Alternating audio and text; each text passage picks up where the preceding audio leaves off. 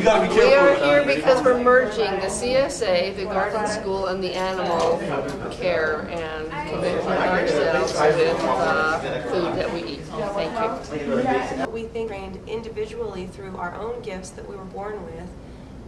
Like I said, I knew what I wanted from when I was born. I knew I loved animals. I wanted to be a veterinarian from when I could remember thinking about what I wanted. Did I do that? No. Why didn't I? Well, because of all these things that got in the way. Life, society, money, time, all these things that get in the way of who you really are. And in the end, I look back on my course, and I'm still on that same course. It's kind of amazing. I'm still about animals.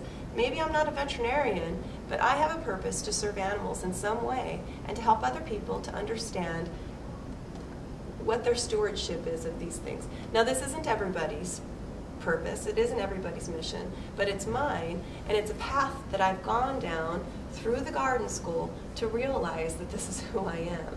And the garden school, and doing it with the vehicle of the farm, the physical location of the farm, the mental and spiritual lessons of the garden school, each person can come there and have the same journey and discover who they are and how they can start becoming who they really are in society. And as a collective, because these things start small, we can start changing our country. We can start changing our little community, which, I mean, this is throughout history. This is how great societies have become great again.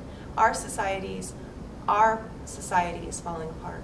America, the world, but it starts in the home. And this is what Penny's talking about. I'm a mother. I'm a creator of humans. And this is what we're trying to do, is we're getting it on a small scale, and we have to start from the ground up. And it looks like a huge task, an endeavor that only a God could partake of, but we are the ones that make this life happen. We, as the people, the collective. And we have to start small. And this is our little group of people have come together in some amazing way and have discovered our connections to help other people start finding their true purposes on this life, and that it's not just about the buck and making money and going fast, fast, fast, fast, fast, but it's about slowing down. There's a slow food movement in Las Vegas that's already started. It's actually all over the country and the world right now. They kind of had the same idea. We need to slow down our food. We need to get more local, the true meaning of what local is. And you know, I mean, there's just all a big connection. And we're still kind of discovering it as we go. I mean, the more we talk to each other, and each time we do a presentation like this, we're like, oh yeah, you know, okay, and we do something a little different. Each time we've presented it, it looks, I mean, the last time we presented this, it looked almost completely different than it does today. So it's evolving, just like people do. We want people to start evolving. So what we're actually doing is expressing our thoughts and feelings about what our mission is, so that we can find it and then be able to communicate that to our community. And we want to include Las Vegas because we need to live, we need to make a buck, but our service is to help people by providing good food and provide solutions to the problems that they have in their lives through the garden school. Okay, so that's kind of our basic thoughts. We have a lot of supporting ideas there, and the problem I think we have is to get that out, because I think people are looking for it. This movement, this local food, healthy food movement is spreading like wildfire, because people are realizing that, yeah, the food I eat doesn't make me feel good. I feel lousy when I go down to the local fast food and eat there. I feel terrible. If we go home and eat our salad or our vegetables, we feel good. We feel better. But I think there's a philosophy that goes with the feel good about the food. It's the feel good Yeah. about us. And then, because we know what we're right. about. And So- that's part of where the garden school is, and the pulling all of this connection in together. Right. Is that we feel good.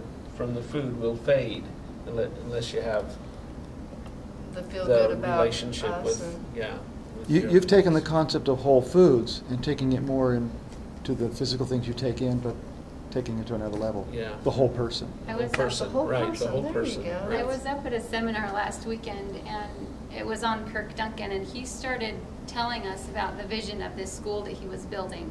And while he was telling the whole group of 500 people, it seemed like there was just electricity in the room. And what I noticed after hearing the feedback of all of these different people is that there seems to be a whole generation of healers right now to heal people, whether it's physically or emotionally. There was just electricity in that room about there's a whole generation of healers and there's a whole generation of heroes.